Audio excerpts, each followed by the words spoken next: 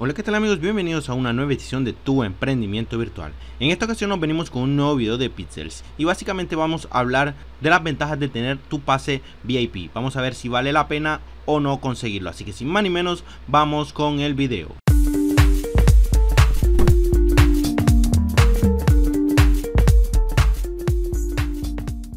Y bueno, vamos a hablar un poquito de las ventajas que tiene tener el pase VIP. De hecho son varias las ventajas que tienes en el juego con respecto a este pase. Entonces vamos a mostrar la primera ventaja que podemos encontrarlas aquí en el sauna. Como ven, en el sauna saben ustedes que pueden recuperar lo que es energía, pero nos va a dar cierta ventaja el tener el pase VIP. Como ven aquí podemos conseguir un total de, si no estoy mal, 240, 250 de energía, pero si nos vamos acá, esta puerta, si no tenemos el pase VIP, estará cerrada. Esta entrada aquí nos va a dar instantáneamente lo que son 400 puntos de energía. Solamente le damos clic aquí y ya se nos van a acreditar estos puntos de energía acá en esta parte. Y estos se los van a dar cada 8 horas. Entonces es una ayuda bastante importante para estar desarrollando cosas en el juego.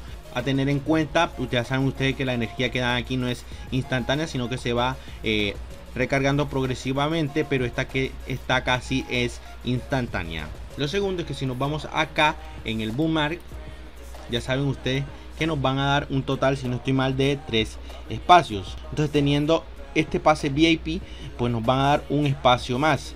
Para algunas personas no es importante, pero para mí sí es importante porque ocupo LANs a las que visito regularmente. Entonces esto acorta mucho el tiempo y agiliza mucho algunas cositas que podamos hacer en el juego. Otra de las ventajas que podemos tener es el espacio en el inventario. Si se dan cuenta, al inicio del juego, si no estoy mal, les salen 12 espacios en el inventario, pero si compran el pase VIP les van a dar 12 adicionales. Ya saben ustedes que esto se llena muy fácil, entonces esto es una ventaja muy grande para las personas que tienen el pase VIP. De hecho es muy práctico tener esta cantidad de espacio. Otra cosa que también tiene de ventaja el pase VIP es que el tema con los free, al momento de usar el market, te va a quitar el 10% de comisión, algo que es bastante alto. Y si nos damos cuenta, hay algunos productos que dan un porcentaje del menos del 10% de ganancia. Entonces no valdría la pena quizás hacer algunas cosas en el juego para ganar el oro. No puedas ganar el suficiente oro para cubrir esa comisión. Entonces eso nos sirve muchísimo. Otra cosa que debemos tener en cuenta del ser VIP es que tenemos 1500 de reputación instantáneo, que nos va a servir para completar los 2000, si no estoy mal, para poder hacer trades ilimitado entre jugadores. Ahora si nos vamos acá, vamos a irnos directamente al market. Otra cosa que tienen el tema de los VIP, una ventaja que es bastante nueva, que se metió en la nueva actualización, es que básicamente vas a poder poner hasta 10 artículos de venta en el market. Ya saben ustedes que esto era ilimitado, pero eso lo han cambiado. Bueno, estas opciones de venta, si eres free, solamente vas a poder crear la cantidad de 5 opciones de venta, si no estoy mal.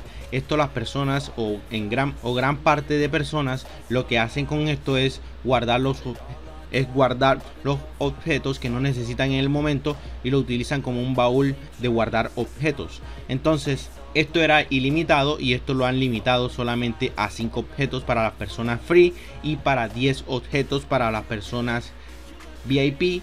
15 objetos, o sea 5 adicionales para las personas que son VIP. Y este en sí para algunas personas es algo bastante importante, ya que por ejemplo yo tengo mis baúles, pero hay personas que no tienen dónde guardar sus cosas y utilizaban mucho esta forma, por así decirlo. Entonces ya esta es una de las ventajas que tienen los VIP, que van a poder poner hasta 10 artículos a la vez a la venta. Otra ventaja que tienen los VIP ahora mismo es que realizaron otra actualización, ya que dividieron lo que son los pools de recompensa, que es un pool de recompensa para los free, un pool de recompensa para los VIP y un pool de recompensa para los landowner. Entonces en este momento no tengo en sí las recompensas que están dando lo que son a los VIP, pero me han salido varias misiones en las cuales me están regalando un total de 5 píxeles por misión, que es bastante alto, aunque el precio actual de píxel ha disminuido bastante lo que son las recompensas. Ya saben ustedes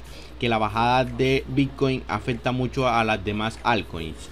Entonces Vamos a esperar a ver. Yo por el momento voy a estar recolectando un poco de pixels y una parte la voy a estar vendiendo por el tema de que ya se vienen más adelante lo que es el tema de los My Specs, las mejoras y distintas cosas, por lo cual el token pixel va a tener mayor uso y por ende va a tener demanda, lo cual va a quizás aumentar su precio. Ya saben ustedes que esto es lo que pienso hacer, no es lo que les estoy recomendando hacer, pero sí quizás para que lo tengan en cuenta. Y bueno amigos, yo creo que esto era todo lo que les quería mostrar. Ya saben ustedes que si tienen alguna duda, déjenmela saber en los comentarios o únanse a nuestro grupo de Telegram. Suscríbanse a nuestro canal para estar atentos a nuestro contenido.